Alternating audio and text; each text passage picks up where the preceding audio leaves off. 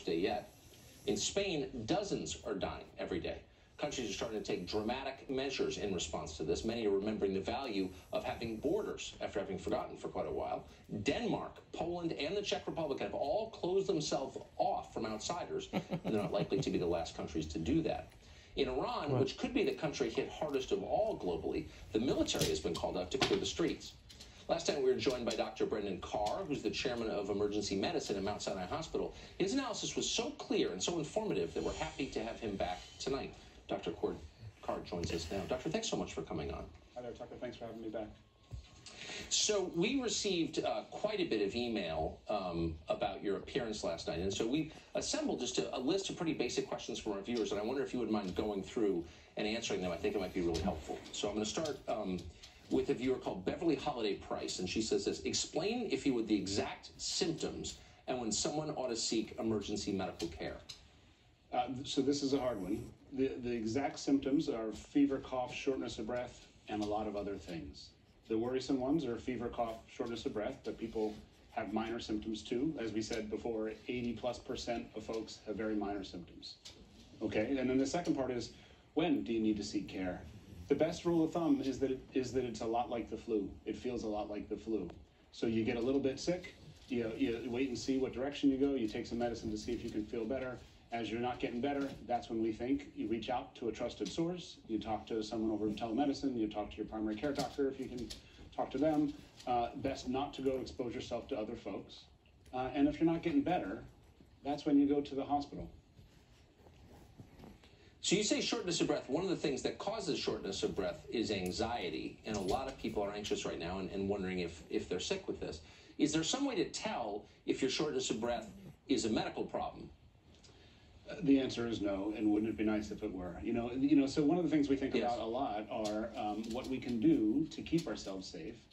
People worried a lot about their chronic medical problems because they're being told this is for older adults, and people with chronic medical problems are having the biggest challenge with this.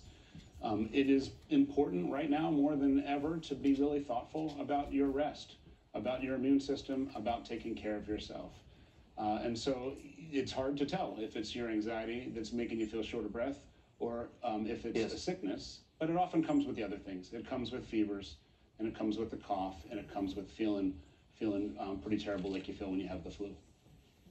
Yeah, unmistakable probably. Marcia Jones wrote in to ask this. My husband, she writes, has COPD. Should he not go to work?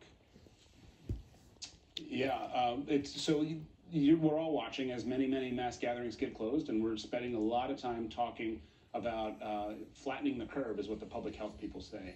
So we talk about the fact that there is a spike coming of folks that have this disease, and one of the ways to decrease how many people have the disease is to not spend a whole lot of time near each other, sharing germs with each other. Yes. So not going to work is a pretty rational decision for someone who's got an underlying medical problem, but it's pretty rational for all of us to be really thoughtful about how much time we spend in places where we don't have to be, where we could transmit germs to each other.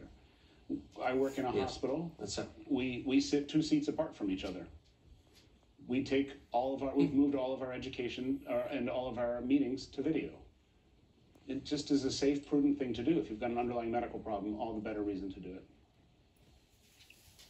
Here's a question doubtless many people have. Carol Garcia writes, are there any home remedies available apart from washing your hands?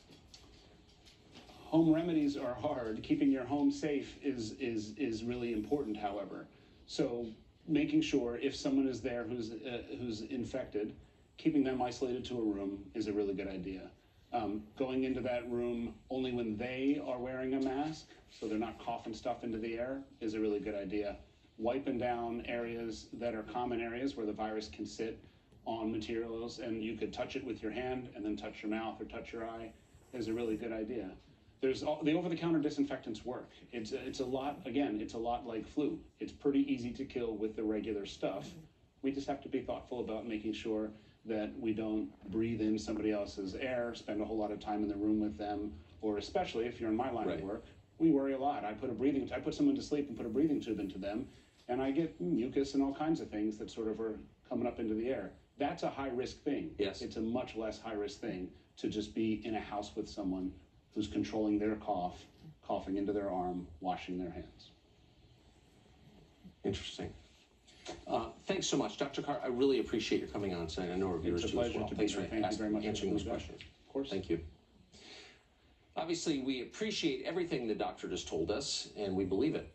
You should, though, always consult your own doctor if you are feeling sick. So contact a professional directly. Do not rely purely on what you see on television. We're acting against interest in telling you that, but it's true. So one reason America is scrambling to contain this pandemic is because our initial